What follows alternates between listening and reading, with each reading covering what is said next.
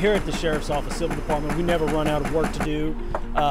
2020, we served over 42,000 papers, and on an average month for me, I serve anywhere from 400 to 550 papers just in my area alone.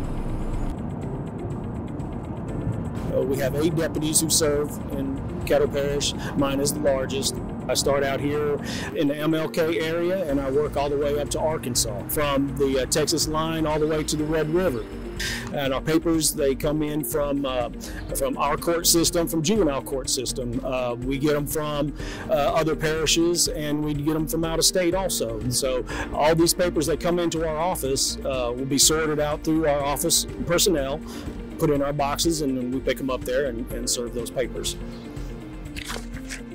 When we walk up to the house, we have no idea what's going on in that house. When we're all by ourselves.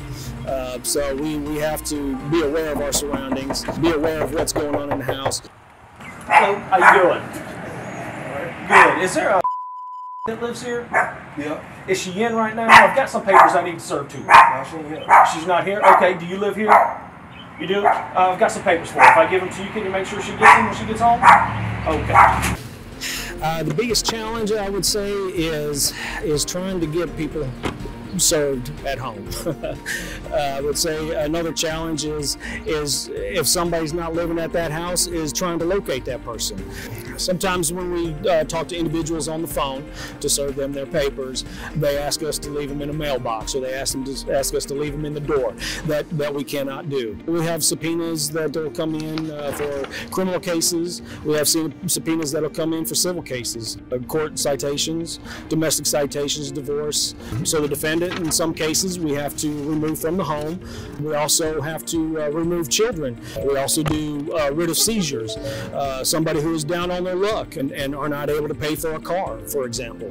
It's nothing that we like to do, but it's something that we have to do. We're not there to judge their situation. We're there to make it as easy and painless as possible for them. Good, I appreciate it. I'm sorry to bother you. No problem. All right, have a good one. The best thing about my job is meeting new people. Every day I meet somebody new. Even though I may not be there for something good, I can try and make it a positive thing for them.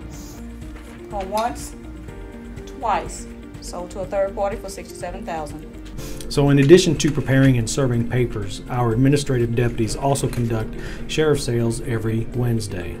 This includes the sale of foreclosed property. They also collect monetary judgments known as garnishments.